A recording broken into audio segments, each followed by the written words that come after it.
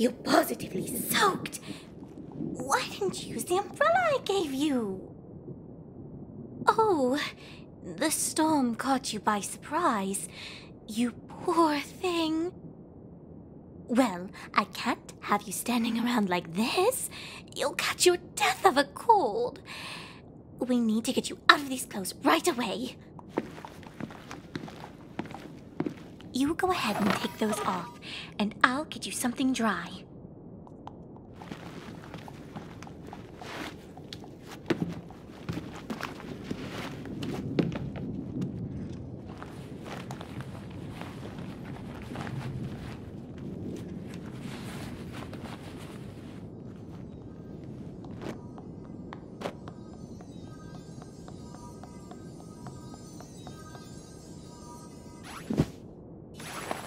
I'm going to put these in the drying cabinet for you in a bit, but first let's get you dry. Don't worry, I won't look.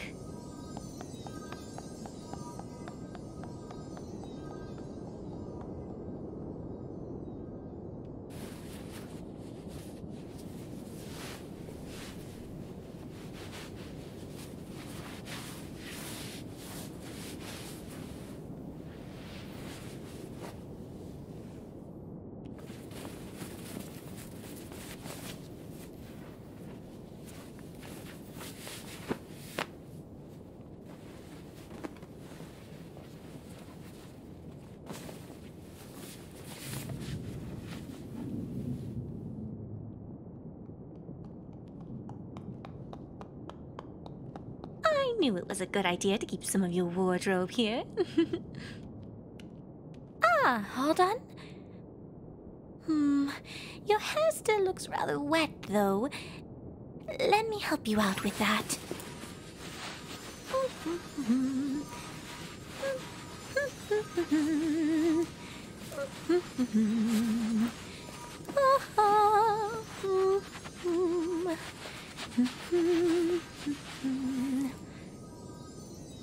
Don't worry about this one. I have plenty of warm, fluffy towels on her. There, all better. Have a seat on the sofa while I get us something to drink.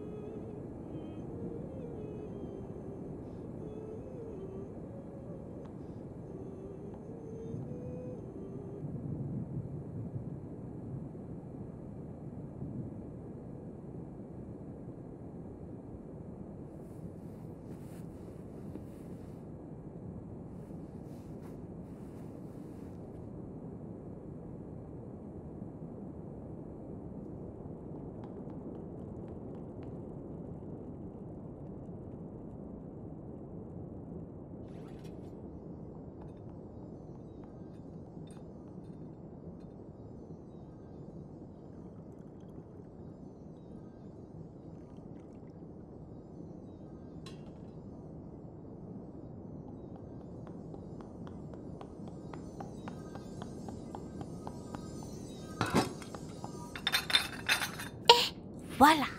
Some hot chocolate to warm you right back up, dear. And maybe a marshmallow? Oh, come here, you. Give me a hug.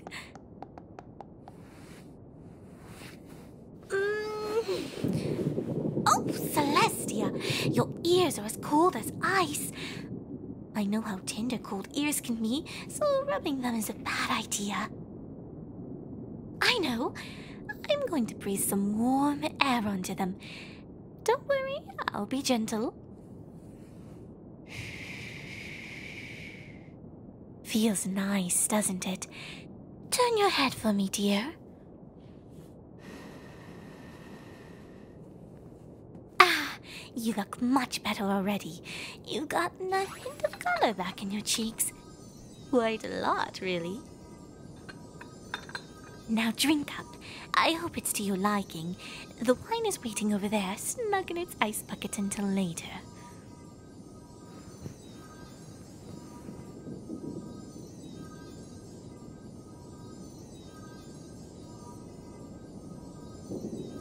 This is nice, isn't it? Just you and me alone in the storm. Sweetie Belle took Opal with her to our parents' house a few days ago now. I've been working on a very special order and she would not stop crawling on the new fabric I ordered, you see. It really is coming down hard tonight, wouldn't you say? You'd have to wonder why the Weather Patrol would schedule such an event instead of spreading the rain out over a few days. And yet, here you are. You braved the storm and practically swam here just to be with me. I'm sure that you wanted to see me too. It's just that I just think that you're dear to go through so much trouble for it. But then again, that's what you always do, putting the needs of others ahead of your own. I'm not telling you how to live your life, but the thought of you plowing through the rain wearing nothing but... idea! Stay put, darling. I'll be right back.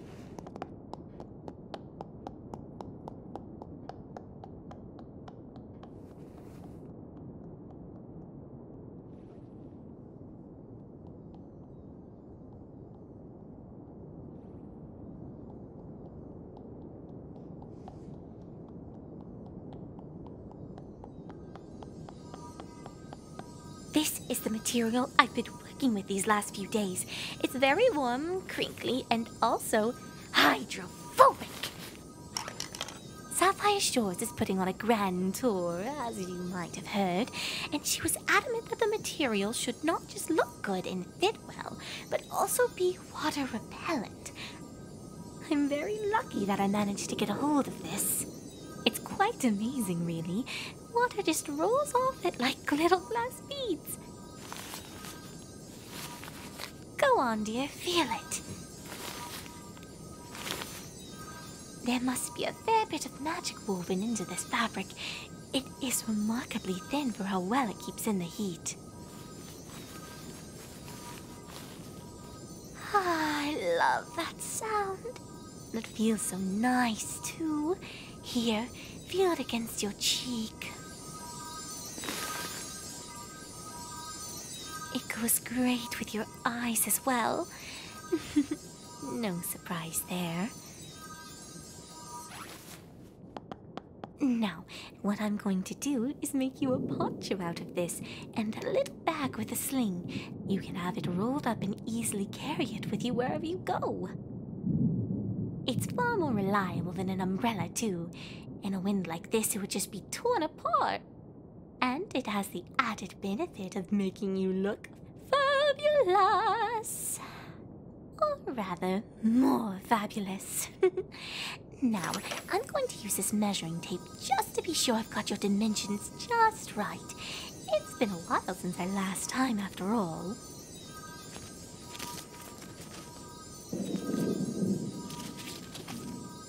Could you straighten up for me a bit, dear? Thank you. Let me see. The waist is a fair bit shapelier than the last time I checked. Someone has been working out. Oh, don't get me wrong, dear. There was nothing wrong with your physique earlier. It's just nice to see that you're taking care of yourself. I need to have a look from the back, too. Hold still a bit longer, sweetie. There. All done. You can relax now while I get to work.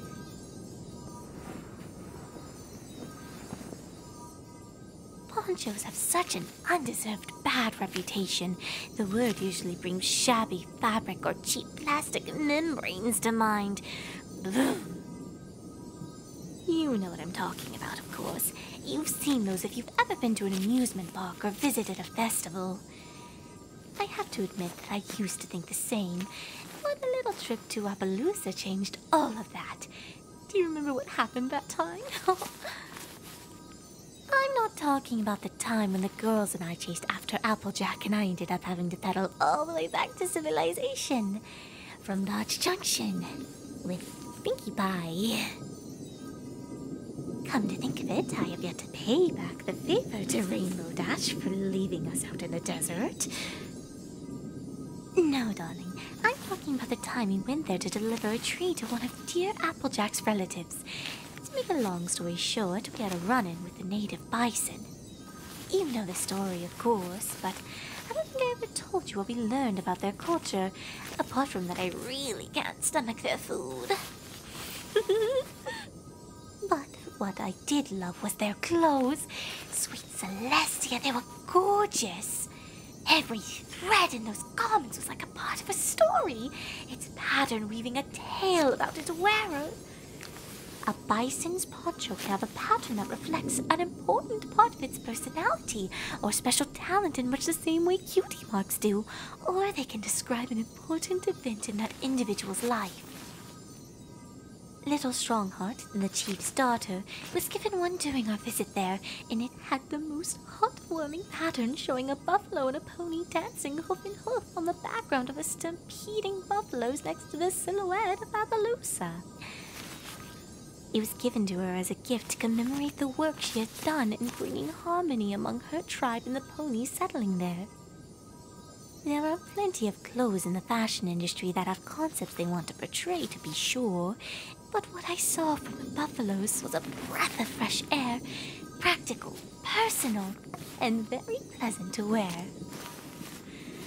I've been dying to get a chance to try my hooves at making a line of my own ponchos in the future. I just haven't gotten around to it with all that's been going on. Not that I'm complaining, mind you. It's just that I have not been able to spend the time and energy on the ideas that I have filed away in my mind. My life is a wonderful one, not just for my career or the adventures, but for everyone I share them with. My family, the girls, and of course, you, darling. I have a feeling that you're not aware of it, but you make dreams come true.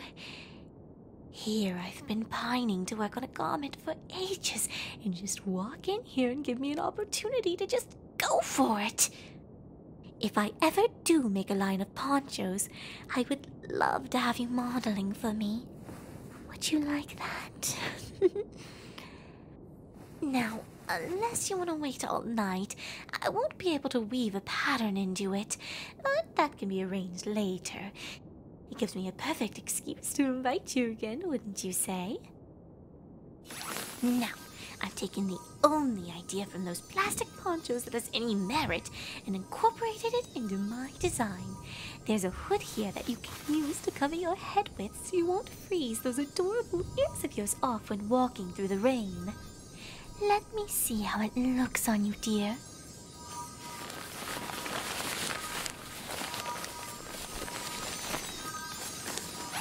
Aha! A perfect fit. And I was right. It really does go great with your eyes as well. Remember when I told you that it's water repelling? Well, I'm going to levitate this ice cube above you so you can see for yourself. Don't worry, you won't feel a thing. Here we go. Look at the droplets rolling off of you as if they were beads of glass. Let's try it again.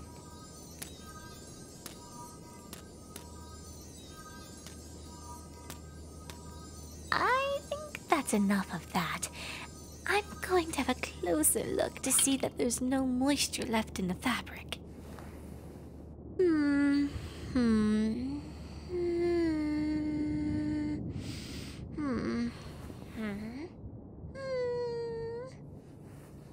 This is simply fabulous, dear.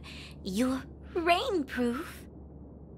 I'm going to turn around, walk away, and then look at you from a distance. I need to do this in order to take in the whole picture. Strike a pose, dear. I will spin around and look at you on the count of 3. 1, 2, 3. Oh, my darling, you look smashing.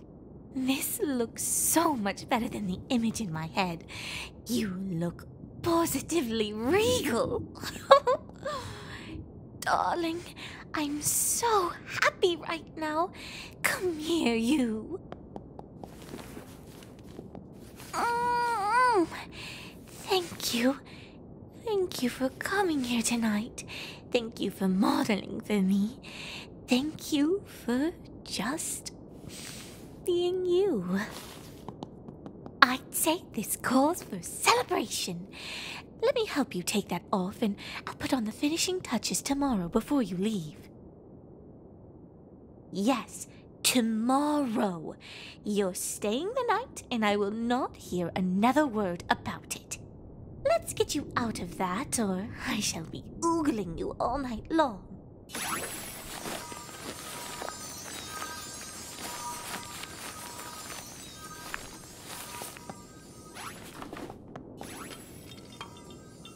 Take a seat while I get this open. Oh, I don't suppose you would happen to have brought a corkscrew by any chance? I'm afraid that I have misplaced mine. I'll just try to pull it right out of there. How hard could it be? Oh, for crying out loud! It's really stuck in there.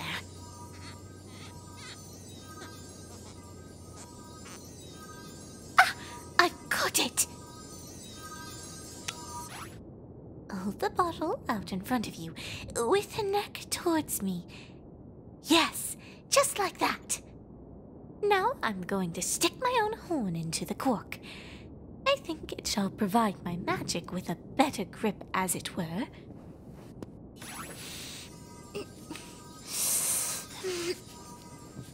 Heave! Oh! Good heavens! I can't believe it worked.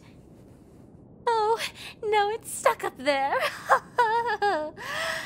I seem to be in rather deep. Would you be a dear and help a lady in distress? That's much better. Thank you, dear. There might just be some potential in this kind of horn decorations. A new line, perhaps? Ah, well, an idea for another day. But here, keep the cork as a souvenir.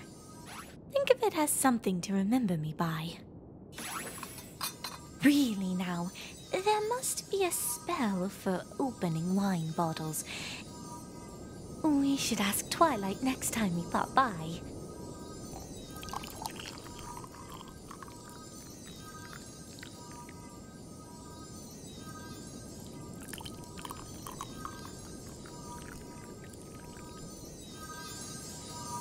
There you go. To good times with good friends. Ah, that's lovely. I admit that I don't drink much, but I simply love to have a glass now and then, especially if it's such a good year like this one. You look like you're having a good time, sweetie. I imagine a cold shower followed by hot chocolate followed by chilled wine. It's probably a very invigorating way to spend an evening.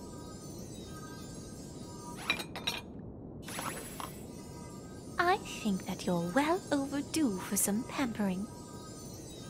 This is something that I helped make myself. It smells simply divine. I discovered these products when I visited a spa run by Flaxseed and Wheatgrass, two very eccentric ponies. They were over their ears in debt and worried that they would lose their farm because of it. And yet, the solution to all their financial woes was right under their noses all along. These bottles sell for over 80 bits now. They were making these wonderful products fresh on location and tried to sell them under the name Flax and Wheat's Goops for Stuff. Let's just say marketing isn't exactly their forte. Creating the most amazing all-natural beauty products, however, is. I was thinking that I'd give you a facial treatment first, followed by hair wash with this amazing conditioner. You'll love it, I assure you. You won't have to get up. Just put your head on the towel I placed on the armrest and relax. You deserve this.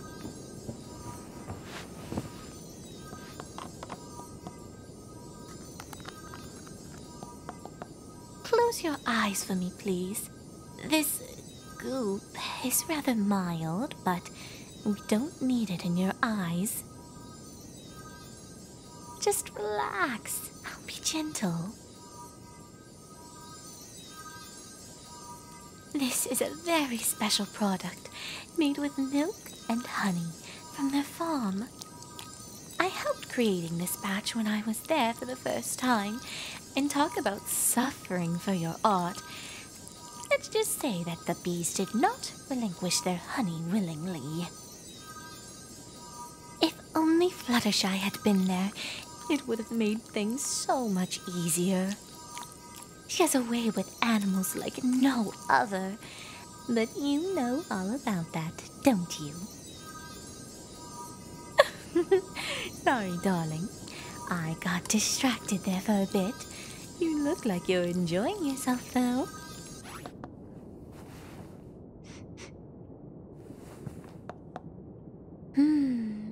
I love that smell on you. It's so very becoming. However,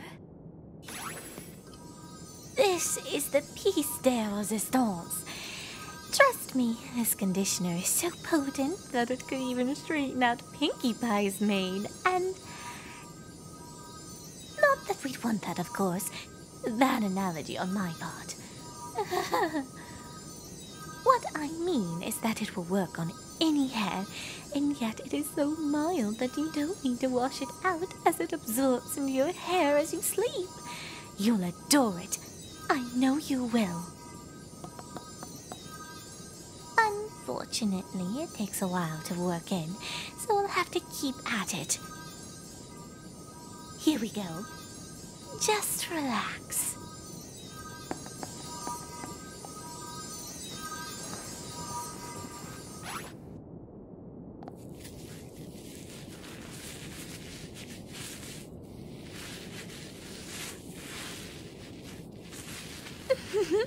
Or should I say, fortunately, you really look like you're enjoying this, darling.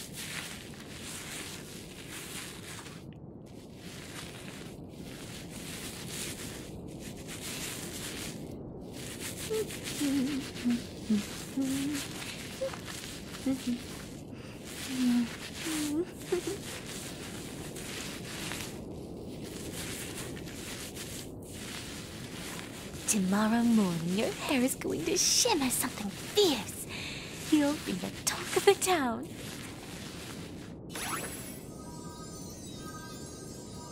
Oh my. Time does fly when you're enjoying yourself, doesn't it? I think it is about time to settle down to sleep. I just need to sort your hair out first. How about we sleep here on the couch? My room is rather, it's a bit of a mess at the moment.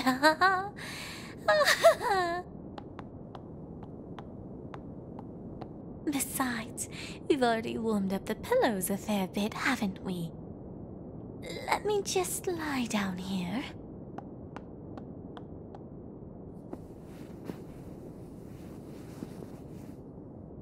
Come here, dear. I really do need to brush out your hair, otherwise it's going to look a tad messy in the morning. It's easiest if you rest your head on my chest, darling. I'll be able to reach you fine from there. There. Isn't that nice? I'm just going to wrap this blanket around us. You were out in the cold for a long time. It is best that we keep you warm the rest of the night.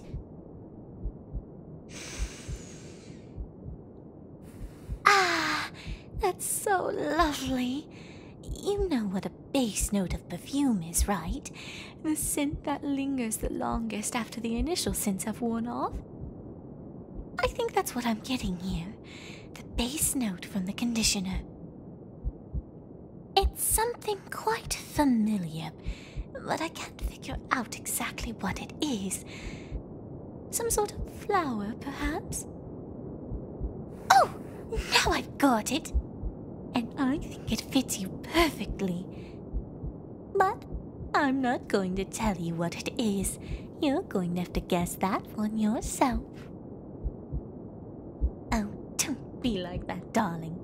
Besides, a lady must be allowed some secrets. I love this brush. The bristles have tops so soft that every stroke with it feels like you're getting a scalp massage.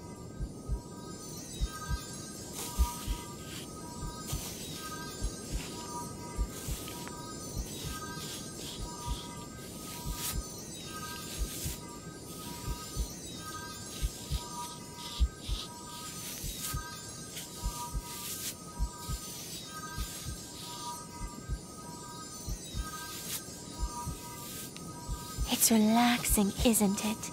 You feel like you could fall asleep at any moment. Don't worry, dear. It's fine. I'm very comfortable, and it looks like you are too. In fact, I couldn't think of any better place in Equestria to lay my head down to slumber.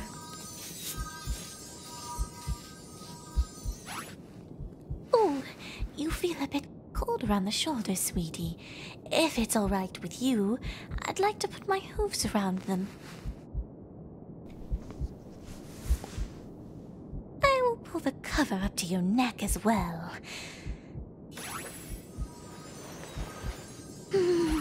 That's much better.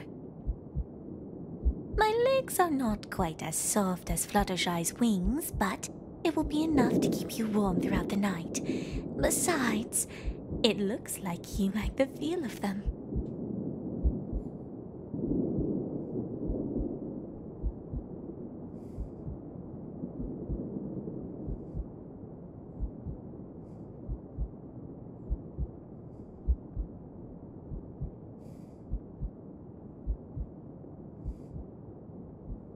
Can you hear my heartbeat, darling? I hope it will keep you from falling asleep. It beats a bit harder than usual because someone who is very dear to me sleeps next to it.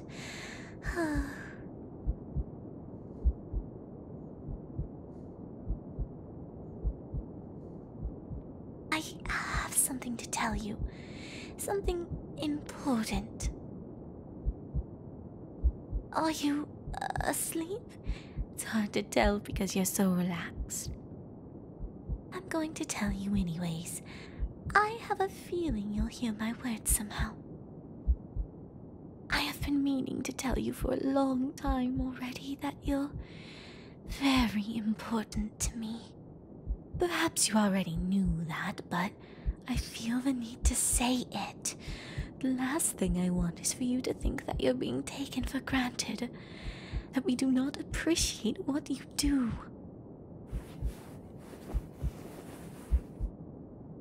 You are appreciated. Back then, on that awful day when T-Rex had me and the others captured and it looked like it was all over, my thoughts wandered. I thought of my family. I thought of you, darling. Seeing your face after it was all over and knowing you were safe is one of the happiest moments of my life. Without you, Darling, you know that there are several attributes that we value in our friends, don't you? Things like honesty, kindness, and loyalty. In good friends, we find those qualities in abundance. They're flowing freely like a river from them. A river in which we bask in. But you, darling, you have veritable oceans in you. Some days, I feel just like diving in there to never emerge again. It might sound selfish, but I so like having these moments with you when I don't have to share them with anyone else. I may be the element of generosity, but I'm glad that for tonight, at least I get to keep you for myself. Good night, darling.